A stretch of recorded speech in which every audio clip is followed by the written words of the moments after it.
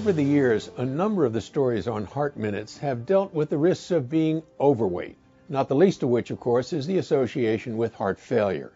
Now there is another study in JACC which shows that obesity and overweight are independently associated with LV diastolic dysfunction as well.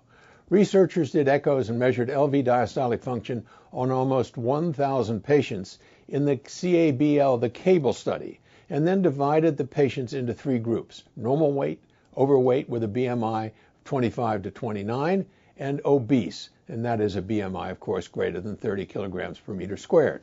In the analyses, the risk of diastolic dysfunction was significantly higher in overweight subjects and obese subjects compared to normal weight subjects.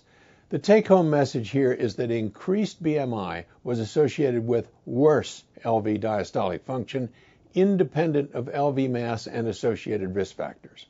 The increased risk of LV diastolic dysfunction in both overweight and obese persons gives us insight into why there is more heart failure associated with both conditions. I'm Peter Block, and this is a CardioSource Heart Minute.